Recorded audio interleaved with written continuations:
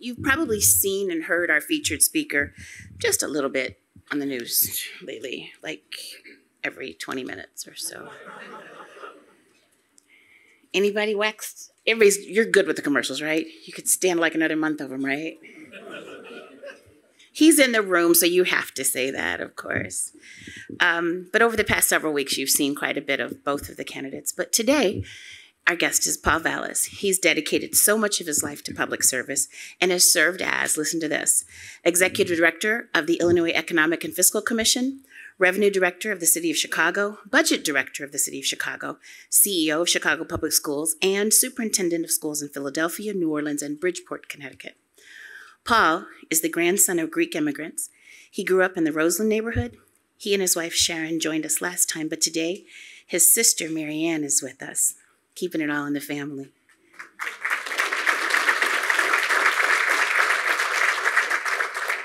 So without further ado, I think you don't want to hear any more from me. Where is Mr. Vallas?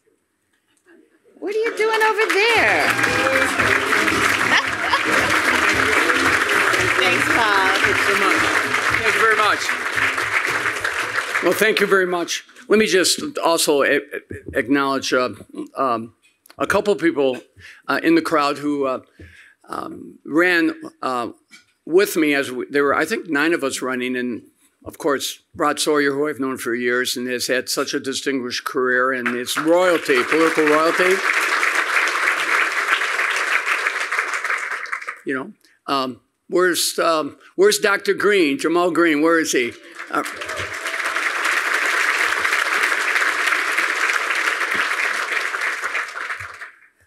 I also saw Representative Curtis Tarver here, who has been sending, when I've been most depressed, has sent me biblical verses. And I mean biblical verses that have been very therapeutic. Thank you so much. I've saved them all. I appreciate that because he knows what we all put. Give him a round of applause, please. These are individuals who are extraordinarily connected to their community. And, you know, being around, being around Rod and being around Jamal and being around Representative Tarver is like having your own personal TED Talk. And it's really extraordinary because I'm a wonk and I process everything. I always tell people before I make a speech, don't talk to me for an hour because anything you give me at the last minute, I'm going to just systematically process. I also want to recognize Gary Chico, my longtime partner in Chicago at the Chicago Public Schools. And one more person, Gila Browner, who I've worked with in 4 different districts, including Philadelphia and New Orleans, and who I had the privilege of working with for Sally Yates in the Justice Department on an extraordinary project that unfortunately was dismantled when she left, but we're going to reestablish when I become mayor. Gila, please stand up and take a bow.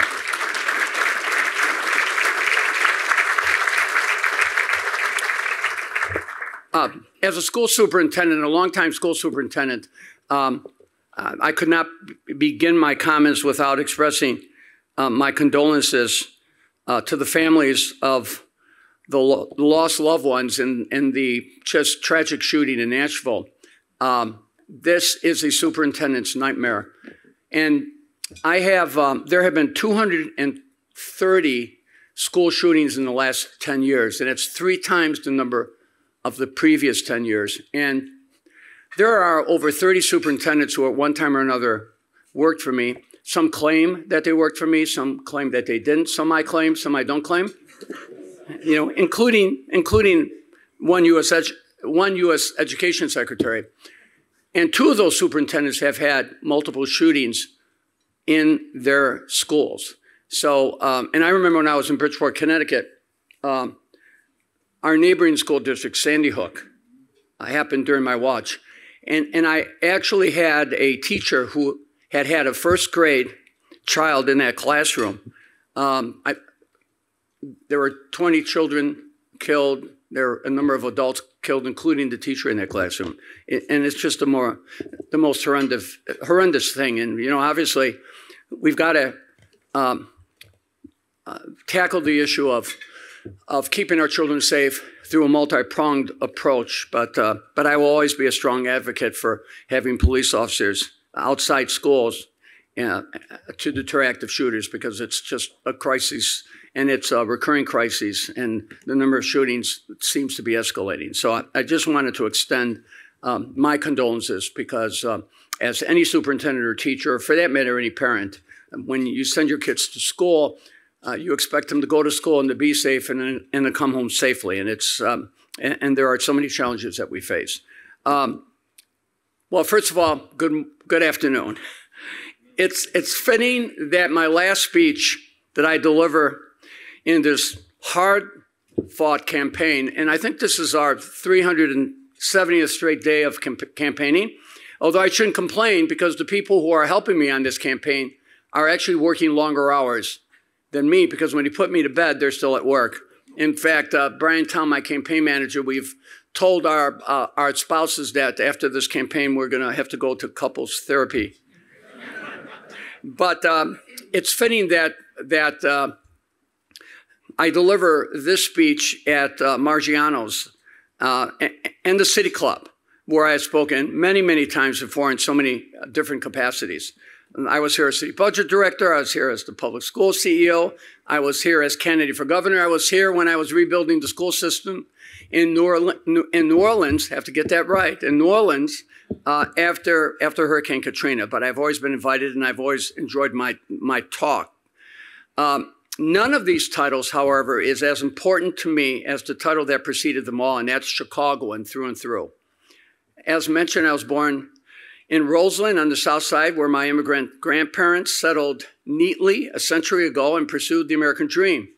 There are 6 veterans in my family. There are 4 police officers, now 3, because my oldest boy, who's a combat veteran, wanted to get at least a couple days off, so he decided to become a firefighter. And of course, 3 teachers, and what would a Greek family be with at least 1 Greek restaurant? Ultimately, we had 3. My dad decided that he wanted to spend more time with the family, so we opened the restaurant, so we worked 7 days a week. But as with many others with distinct histories, cultures, and struggles, they came to pursue a better life, a chance to raise a family, own a home, start a business, get a good education, and retire with dignity and security. For all the lofty talk about who we are and what we want and what we stand for, it really still comes down to the basic American promise of a job, of a home, of healthcare, of education, and of retirement. And to pursue them for ourselves and our children in safety and with freedom of personal choice and personal identity. Throughout all my years of public service, I've never lost sight of the fact that the people, no matter who they are or where they come from, just want a good life for them and their families. I do not believe Chicagoans are asking for government to solve all their problems or to assume all their responsibilities.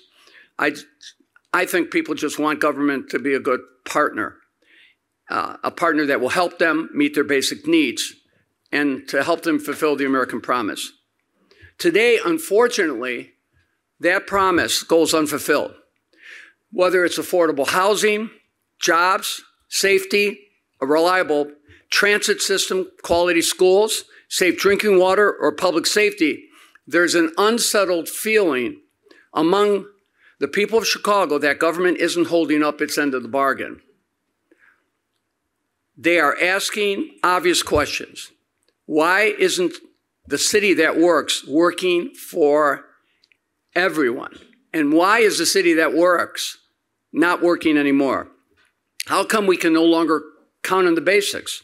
A police officer on the corner who can respond to emergencies in minutes rather than hours, but a police officer who knows the community and a police officer who is known to the community.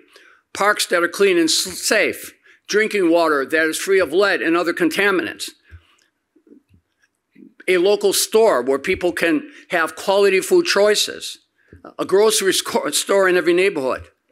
And they are also asking those questions with a new lens forged by 21st century values.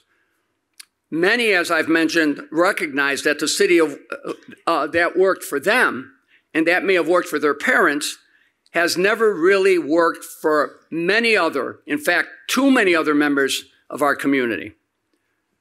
That's always been my approach. Whether trying to improve schools, balance the city's budget, or working to help earthquake victims in Haiti, I have always relentlessly pursued a vision that is inclusive, equitable, and expansive in its objective to get the job done, a vision of government and a vision in government that works for everyone, for all the people, for all communities.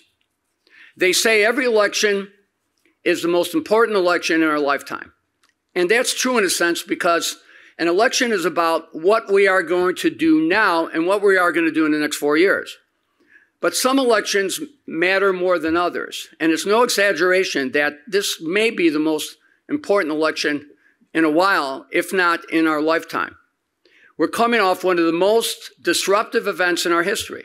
Our downtown is half vacant, a ghost town in the middle of a work week. Our schools have lost a year of learning or more. Test scores have plummeted. Every public agency is facing a major financial cliff in the coming years when the federal COVID money dries up, and crime is simply not under control. Chicago is failing in its basic promise to the people of Chicago, a promise of safe streets, quality schools, affordability, and equal opportunity. And for the coming election, you have been presented a choice of which two pathways the city will follow if it is to move forward. And these two pathways could never be more dissimilar. While we might agree, while both me and my opponent might agree on issues inherent to our democratic values, like a woman's right to choose, we disagree on critical issues that impact everyday Chicagoans in each of our communities. My opponent wants to defund the police and further jeopardize the safety of families across the city. While we both have plans to get at the underlying causes of crime, there is no substitute for effective and accountable policing in our city. We must realize, as Democrats, that public safety is a fundamental human right, and failing to fill police vacancies and defunding our police will make our city more dangerous. When it comes to public safety, however, we have to do more. We need to support the community network of violence prevention organizations to make them a permanent feature of our public safety strategy and landscape. They are doing heroic work all over the city, intervening in disputes, anticipating retaliation shootings, reactions, negotiating peace agreements among warring street factions. They're occupying hotspots across the city during the evenings and on the weekends. And the best ones are doing it in a quiet and coordinated way with the local police districts. And where we have failed to steer a young person to a productive path, either through failing schools or through our failure to introduce them to the work world, where we have failed to do that at the front end, we have to be there for them on the back end. That means reentry programs for returning citizens that support them with housing and treatment and education, job and life skill training, treatment for trauma where needed, and an entry opportunity back into the economy. That means removing the obstacles for them to become employed. The next mayor needs to smooth out the pathway by working with the business community to help create these economic opportunities, but by also constructing budgets that are truly investment vehicles and create the type of conditions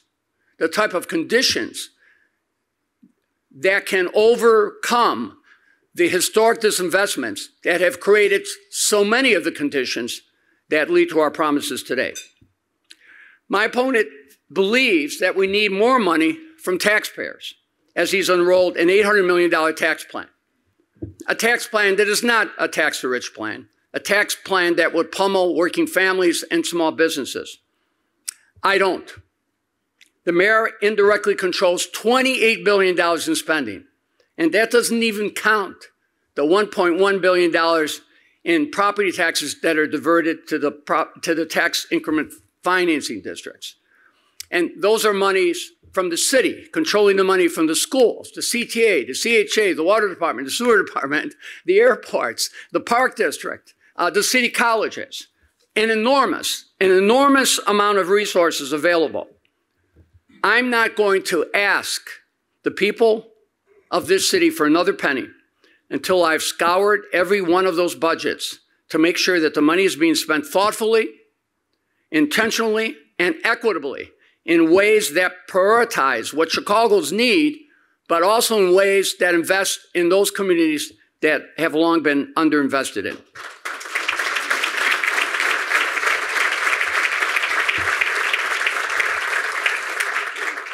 We demonstrated our capacity to do that in the Chicago Public Schools, Gary Chico and I, when we not only balanced budgets and increased teacher salaries, but when we built 78 schools, the overwhelming vast majority serving poor Black and Latino children, the majority of those schools on the south and west side. And when we opened the campuses through the dinner hour on weekends and over the holidays, and we created work-study opportunities for the children.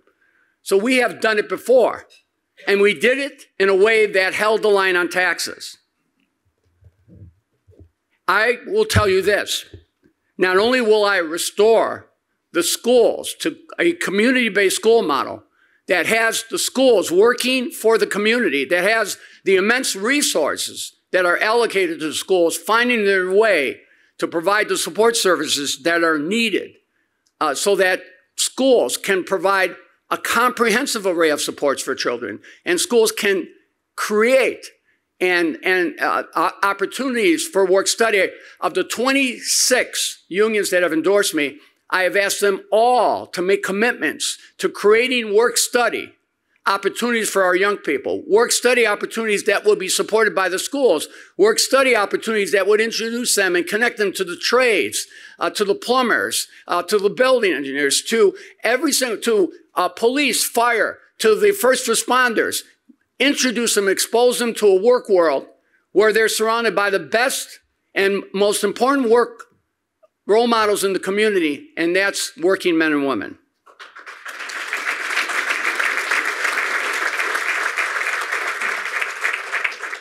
But if we will use the schools as a vehicle to transform communities, we will also do what has not been done before.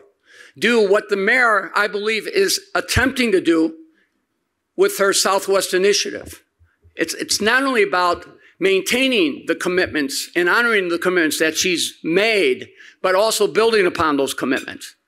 Because let's face it, she definitely put her money where her mouth was on this initiative. But what I'm going to do is I'm going to expand upon that initiative. As mayor, I will institute my Burnham 2.0 plan. And let me point out that I articulated a similar plan 4 years ago, but I called it the Marshall Plan for Chicago. And I knew that I had lost a little momentum there when I had to explain in radio interviews who Marshall was. All right? So new title, similar expanded plan. But this Burnham 2.0 plan, I actually unveiled here at the City Club a number of months ago. I don't even remember how many because I'm losing track of time. But that plan is designed to activate and reactivate wealth that exists in that very community to the benefits of people within the community. And I've articulated at length what that can be. But the center and how that can be done.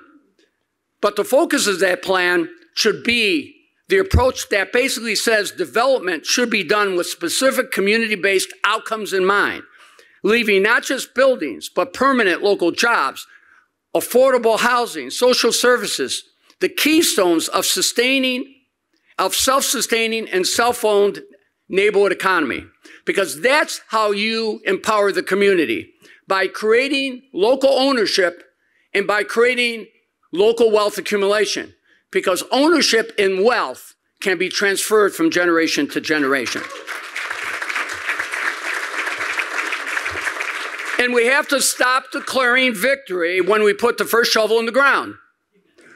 And we have to continue digging after the cameras have gone until we have a self-sustaining community economy in place.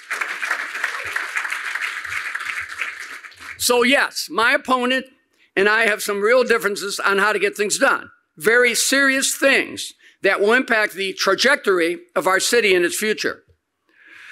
These issues require a leader with real financial and leadership experience that my opponent simply does not have. At this critical time, we cannot afford anyone who lacks the experience, nor can we afford another 4 years of divisive and combative leadership.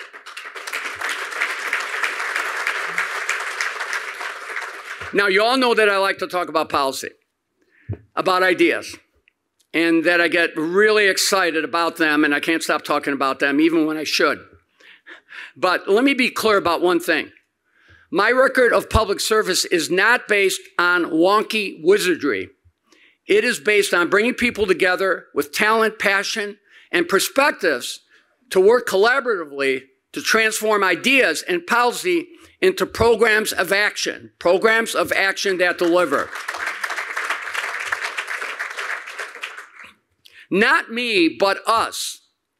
Together, by drawing from the community and communities that I've served, have balanced budgets and managed numerous multi-billion-dollar budgets in multiple cities. Together, me and people that I've drawn from the community have built hundreds of thriving community schools. And that includes rebuilding an entire school system from scratch, a system that had 110 of its 120 schools either destroyed or rendered uninhabitable by Katrina, and building a system that for 7 consecutive years led the state in academic improvement. There is no child in New Orleans who is not in either a new school or a completely renovated school. That is real success. That is real leadership. But it's not a solo act. It's the type of collective leadership that every executive needs to tap into if that executive is going to be successful. So to my opponent, I say, show me a public rescue project with no critics, and I'll show you an omelet that was made without breaking a single egg. Public administration, like life, is messy, but the outcome in lives saved and futures built is, like life, very beautiful. So why this journey? Why this latest call to duty? Paul Vallas, the wonk, is a public administrative version of a first responder. And right now, our house is on fire, and its occupants are in danger, both figuratively and literally. So at one level, I can't help it. It's what I do. It's what I've always done. I am optimistic that many of the issues that we face are solvable, but they will require a leader with the experience and the track record of accountability to get the job done for all of Chicagoans, to help those like my immigrant grandparents achieve the American dream, not only for themselves, but for their children and grandchildren. I started this speech by talking about the American promise, the basics of what people want and need in their lives, a promise that has long been denied in this city for those who need it the most. On day one, I will strive tirelessly to make sure that everyone who lives and works here, raises a family here, and grows old here feels safe, secure, and free. I will make sure they have a quality of life, ensuring that they have safe neighborhoods, affordable taxes, decent schools, and good jobs. Above all, I want to make sure that the city of Chicago, that was set up to serve them and to solve their problems, is actually doing its job. My name is Paul Vallas, Chicagoan, public servant, problem solver, who loves his city and sees its best days ahead, who knows how government works and how to make it work for everyone. And I want to be your mayor, so let's do it. The real Chicagoans do it. Sleeves rolled up together. Thank you.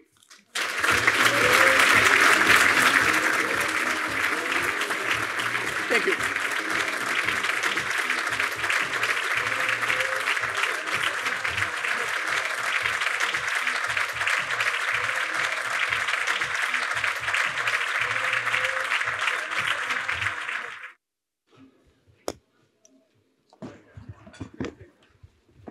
Thank you, Paul. Now I get to be wonky.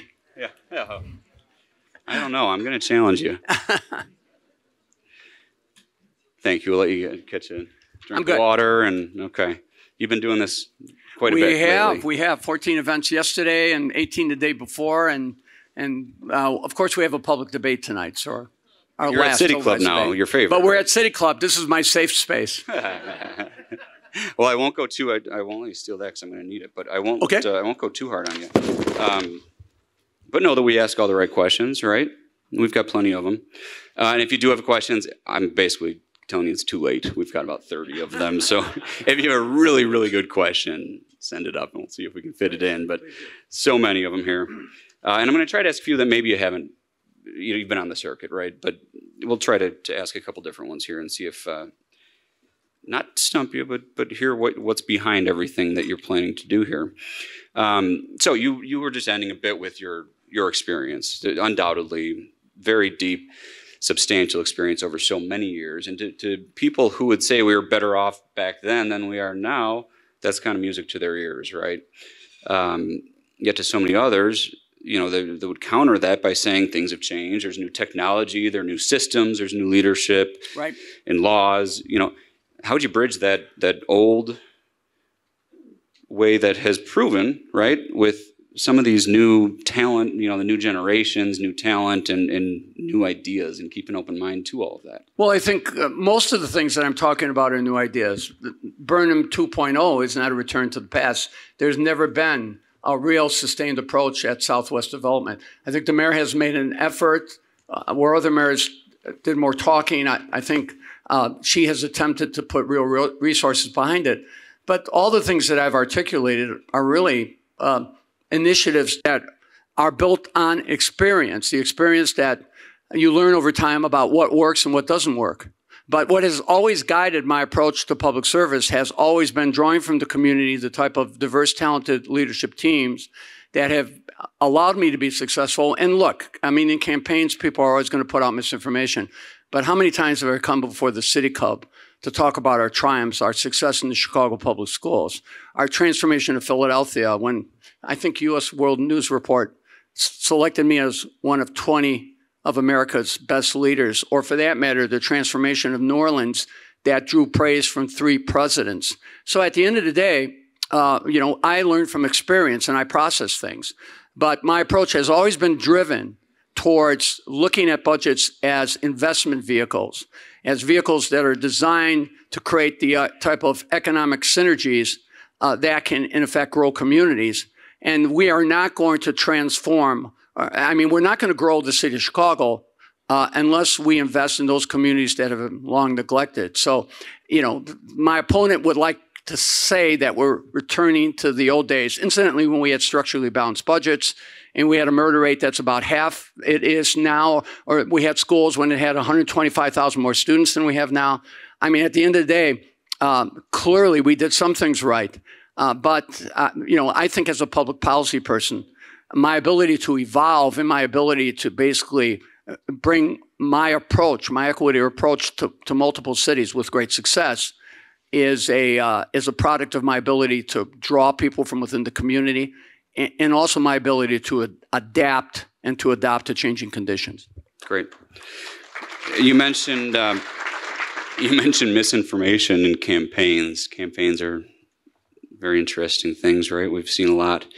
And I think just yesterday, there have been some recent allegations that your values and maybe your yard signs aligned with MAGA. Do you want to talk about that for a second? Look, maybe clearly, if it's not, clear it up. Clearly, my opponent is putting out yard signs on the south and west side with Vallas for MAGA, and of course, people are taking them down. So clearly, that's being done. In fact, today, my opponent, or I should say the Chicago Teachers Union, because I'm really running against the Chicago Teachers Union leadership. Look, I'm running against someone who is still an employee for the Chicago Teachers Union, who actually get a teacher's contract or a pension despite having only worked as a teacher for 4 years in a school that I built in Cabrini Green, when Cabrini Green was still there, the general school. And 80% of its funding actually comes from the Chicago Teachers Union and affiliates. So at the end of the day, there's been a lot of things. They put out something today under the logo of one of the legendary community newspapers. And I got a call from the editor today basically telling me that she's going to put on an editorial basically condemning them for what they did. So I think they want this to be about something other than resume. They don't want to talk about the issues. They would rather divert people's attention. And, you know, planting these maggot signs on the south and west side or putting the stickers is clearly just another attempt to basically, you know, try to run against someone who is actually not running. And so, you know, we're going to expect more of this in probably the final days, but we're plowing away. We're getting our message out. I'm going to continue to try to focus on the issues as I have. And, but, you know, hopefully, you know, it's extraordinarily insulting when you think you can do these type of things and the community is actually going to take the bait. I just said, you know, my approach to the community has always been to go out and talk to the community. We've had, what, 32 community forums, aldermanic rallies, aldermanic district rallies in all of the cities where I've not only stayed to shake every hand, but I've stayed to answer every question. So hopefully people will see through this nonsense and really focus on someone who has a track record of supporting the community and will be there on Election Day. Great.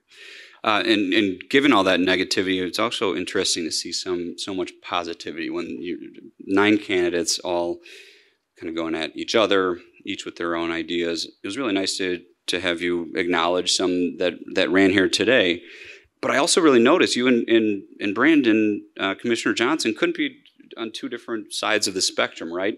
Yet you seem to have a nice relationship and are at least cordial. He's got ideas, you've got ideas. If you were to win, would you include some of those? Is there any place for Commissioner Johnson or his ideas? Look, he's going to be one of the executives in the Chicago Teachers Union. And let me point out that when I and Gary Chico and I took responsibility for Chicago Public Schools, there had been 8 strikes in 15 years. And that was the union of Jackie Vaughn. Remember how active she was. Remember the longest teacher strike was during the Harold Washington years. So at the end of the day, yeah, we were able to negotiate 2 4-year contracts that raised teacher salaries 27%. And we had union peace. And in Philadelphia, I had similar success. In New Orleans, I actually had to recruit 700 teachers in 90 days because all the teachers, the city had been pretty much evacuated, and every teacher that returned was hired and placed in a school. And of course, even in Bridgeport, Connecticut, where I had a more tense relationship with the teachers union president, we still had labor peace and raised teacher salaries. So I believe that I've demonstrated the capacity to negotiate with just about anyone. But I'll tell you how you do that. You do it, first of all, by negotiating directly. Jim Francis, where's Jim? Where's Jim here? There's Jim. Jim's looking I was just going to mention Jim's name. Jim is looking for a job now, so you know what I mean? We're going to have a tag sale day because Jim had the audacity of discussing how I was able to basically help the city conclude a collective bargaining agreement with the police that included all the accountability provisions that were being demanded, and the police passed that contract with almost 80%. But also a contract that I did not take pay for, which of course irritated my wife to no end, even though they did put that pay, they gave it to a children's charity. But the bottom line is, I think my approach from the first time I began to negotiate contracts in the 1990s as city budget director was really to be involved personally and not negotiate through anyone or communicate to the union leadership through surrogates. So whether they like you or don't like you, it's that human contact that's important. It's their ability to call you and for you to respond. And then to continue to converse with them, even in between like contract negotiating years. So we would meet with the unions, all the unions, whether it was the FOP of the Nolan years back in the 90s, or whether it was with Danny Fabrizio, or for that matter, whether it was the late, great Tom Reese. We would meet monthly. We would meet monthly so we could resolve things. And the second thing, and my approach has always been to directly communicate with the rank and file and not have the union presidents speak for me. I think that's why I have such broad support among not only rank and file police officers, but rank and file firefighters. So I think initially the leadership was a little reluctant to support me, but the rank and file gave them no choice. So my approach, and remember, I'm endorsed by, I think, 26 labor unions. So clearly, my ability to communicate and meet with them individually and their members individually, I think that are the key to effective labor relations. You can't let anybody communicate for you with their rank and file members, and you've got to establish a personal relationship with the, I'm talking about from a negotiating standpoint. You've got to negotiate face-to-face and not through surrogates. See a lot of nods from Jim Francic back there. Yes. I'd like to propose maybe, or plant the seed that you've got a few stories from a few years of your experience. Maybe we could do a City Club masterclass on negotiating. We'll talk, Jim.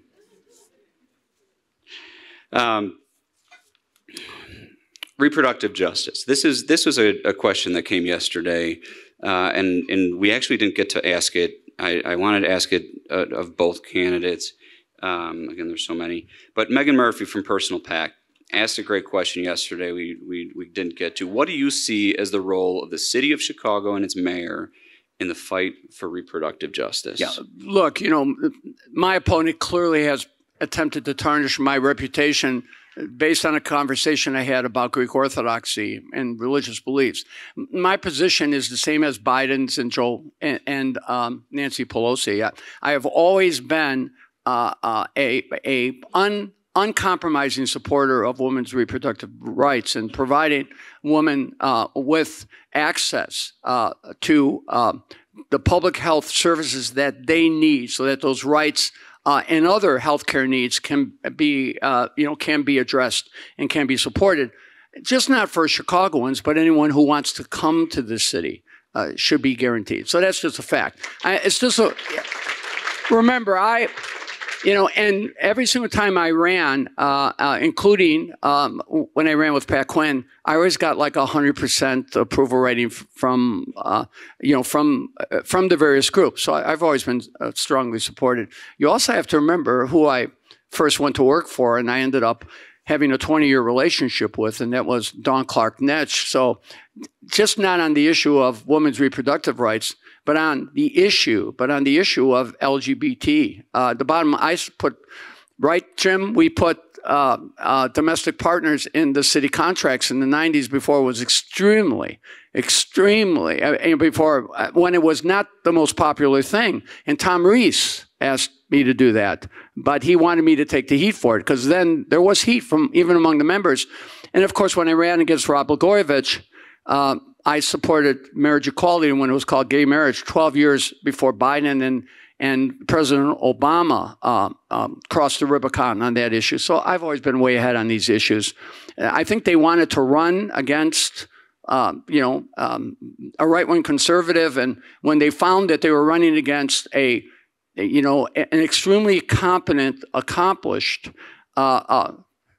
progressive, because if you're talking about MBWB, if you're talking about support for women's reproductive rights, if you're talking about transforming schools into community schools that can serve the community, if you're talking about record hiring of minorities, if you talk about allocating budgets in ways that supported even the mayor's opponents in a period of time when you had the Harold Washington bloc and they would routinely vote against the mayor's budgets. Of course, my budgets were supported unanimously. Rod can tell you that. I mean, that's the type of progressive that actually produces results. But that's not their narrative, see. So if there's, if the body of work does not fit their narrative, then they have to invent a narrative. And that's what they've done. And it's just the nature, unfortunately, of politics. And you have to hope that people see through that. But let me just make one comment, because we're ignoring also a number of other issues. I mean, there is a crisis in domestic violence in this city. 66,000 outstanding warrants, many of them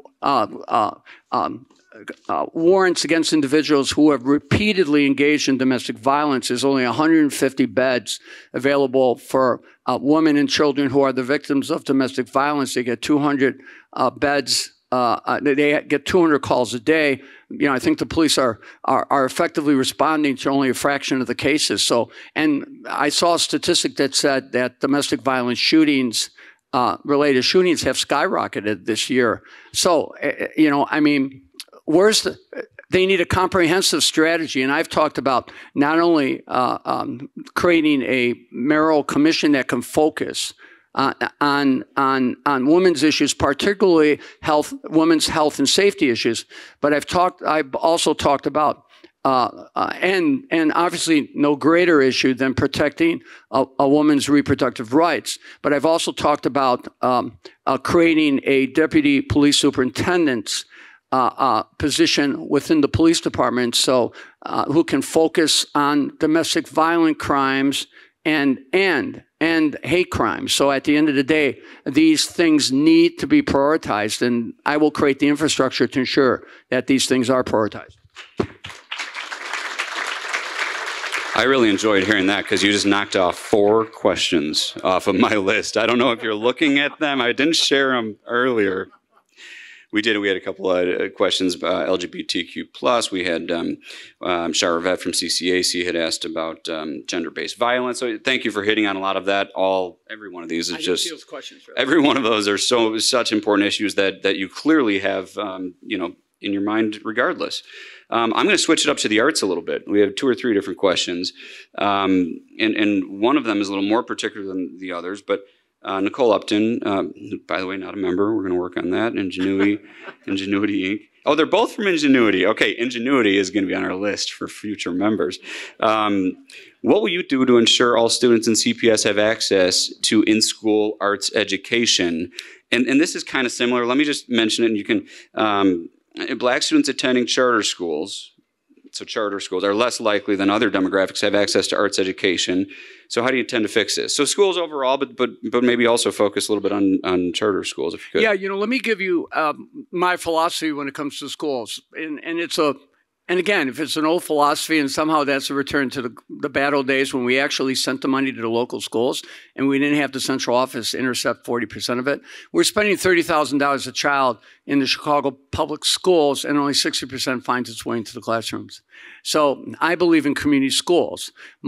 The bulk of the money needs to flow to the local schools where the principals and their locally elected school councils, and God knows we battled with the local school council. There's Carlos Escortia, who ran the Office of School Reform. I remember when I came in, the mayor actually wanted me to shake up the place, so I actually got rid of Carlos and then realized that I made a grave mistake, and 30 days later I hired him back and gave him more responsibilities. The Spry School, the original community school concept. So, if you push the money down to the local schools and you give them, the community, the ability to keep those schools open after hours, through the dinner hour, over the summer, over the holidays, and you bring community-based programs, including community-based arts programs, because, there are so many groups out there. There are so many artisans out there that we can bring in and we can actually contract out. I mean, in New Orleans, there was an abundance of art. Obviously the musical arts, and we were able to partner and we were able to put all these artists and musicians to work working in the schools. So push the money down to the local schools, give the local schools the autonomy to use that additional money to determine what additional things their schools need, whether it's the arts, whether they want a more Afrocentric curriculum, whether they want to support an international baccalaureate program, and then really open the schools up to community-based organizations, just not only art organizations, but look, you have community-based early childhood providers that are actually being squeezed out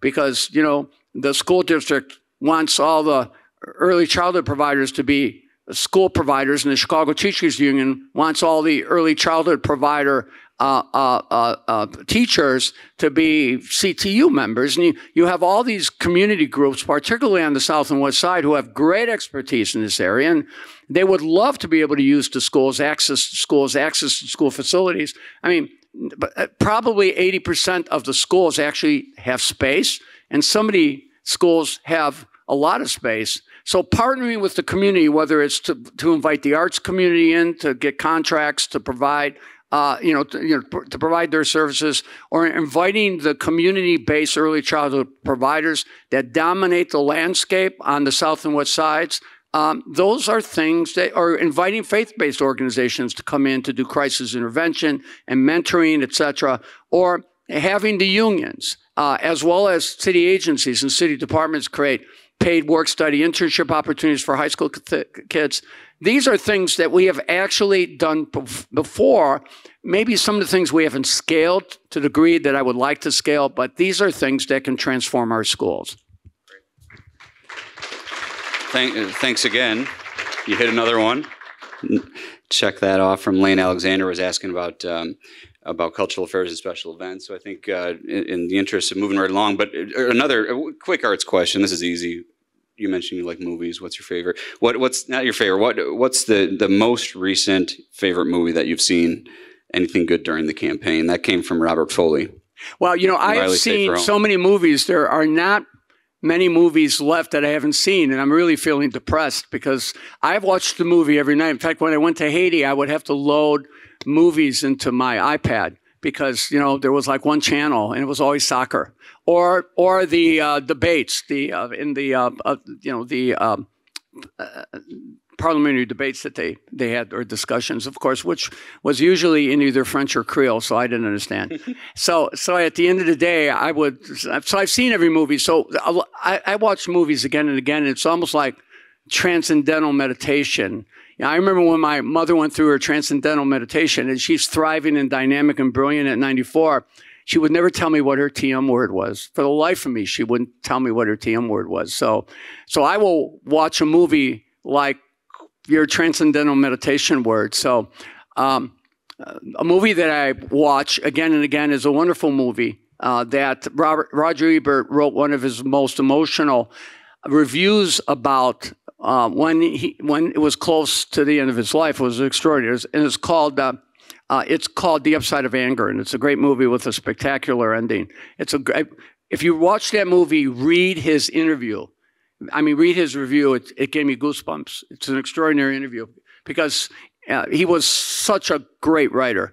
And then, of course, there's a movie that my brother likes, having grown up in the restaurant business, called Dinner Rush. And if you see that movie, that's an extraordinary movie too. So those two movies are that, and some of the early Guy Ritchie movies are movies that I have a tendency to watch again and again, and anything with Denzel Washington in it, because I had an opportunity to meet him, and I had an opportunity to meet Spike Lee when he came down to do a documentary on New Orleans. And I remember he actually interviewed me, but part of my interview got bumped when Brad Pitt came to town. Yeah. So I was there, and you know, I was in that interview, but I think my 30 minutes ended up being 10 minutes, and Brad got to 20 minutes, and I guess that's it. He's got priorities. But the bottom line is, I really had an opportunity to really interact with him and talk movies. So those movies, particularly Black Klansman, and Inside Man, are two of my favorites. All right.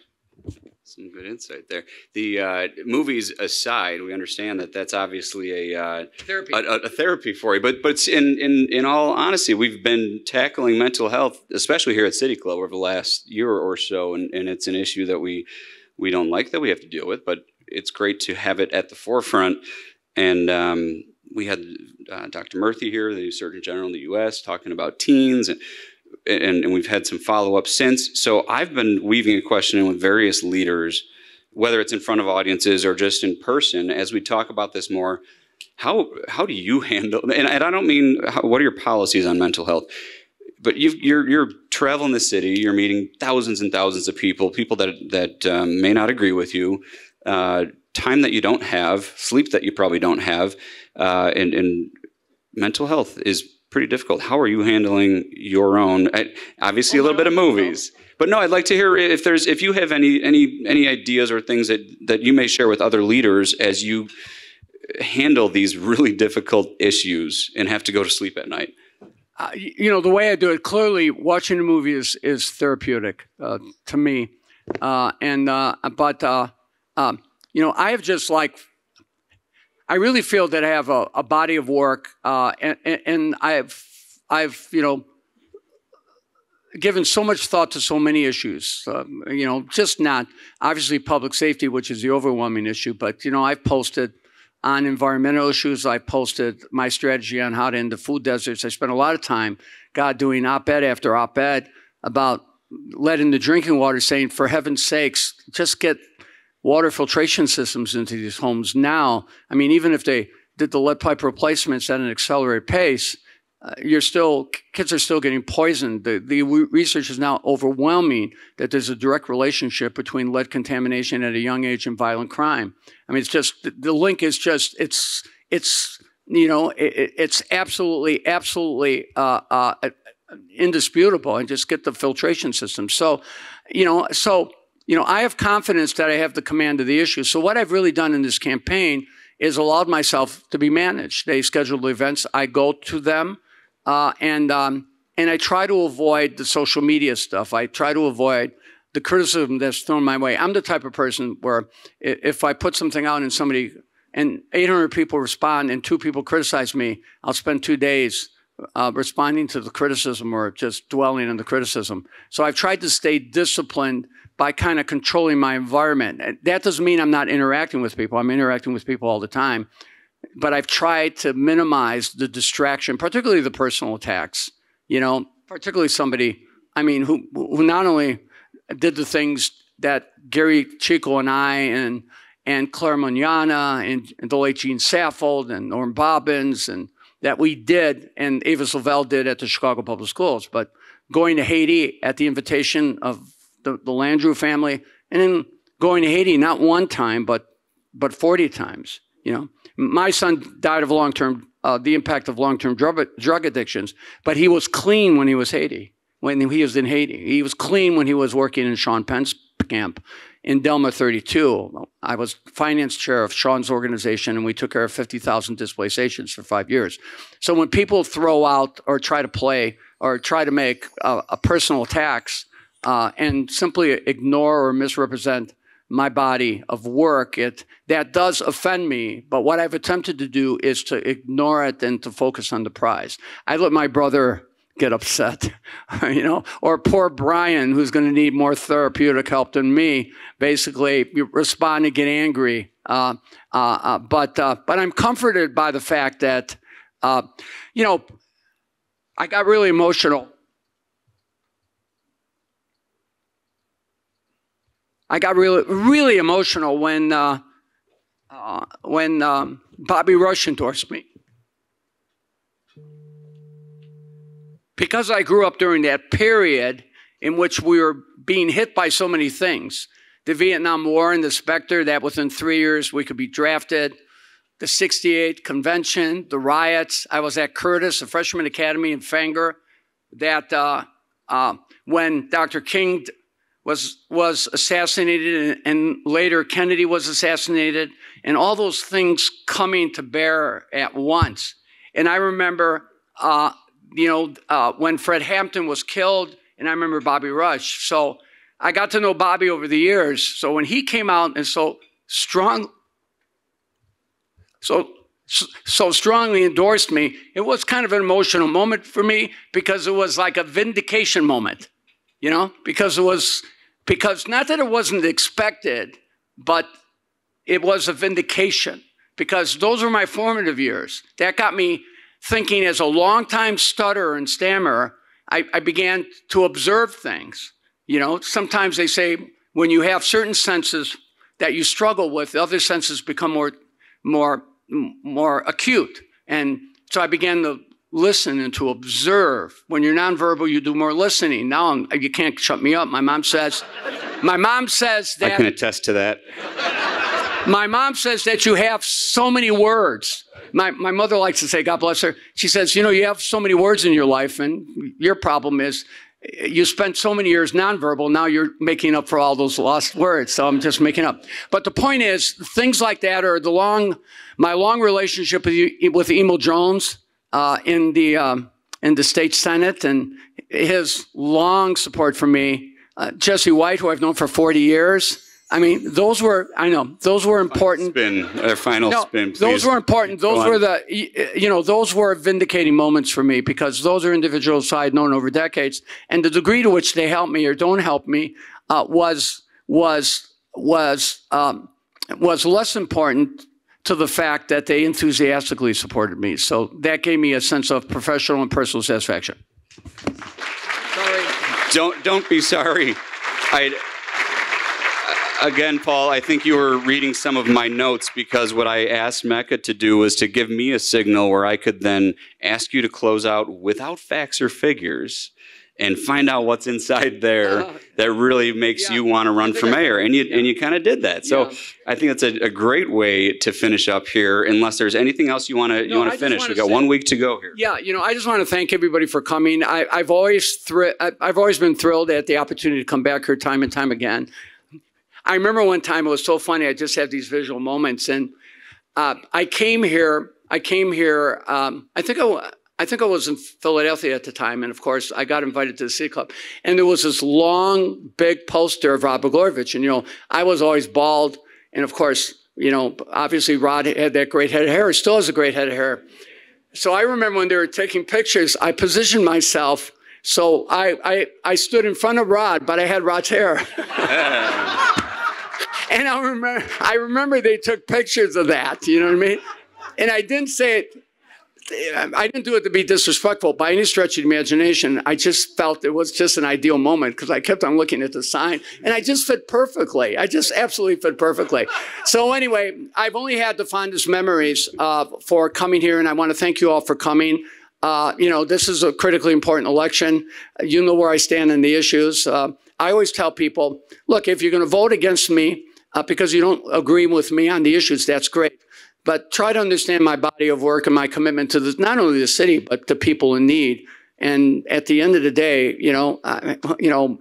my record is out there for those who will take the time to look at it and to examine it, because, people can always distort. And as we see time and again, just outright lie. But that should not be the politics that leads to a successful campaign. It's got to be driven by people who have real solutions and have made a real commitment to the community. So thank you very much. God bless all of you. Great. Thank you so much. Thank you so much, Paul Vallas. Please enjoy. We've got dessert, and the bar is open out in the back. We look forward to many more discussions to come. City Club is adjourned. Thank you, Mecca.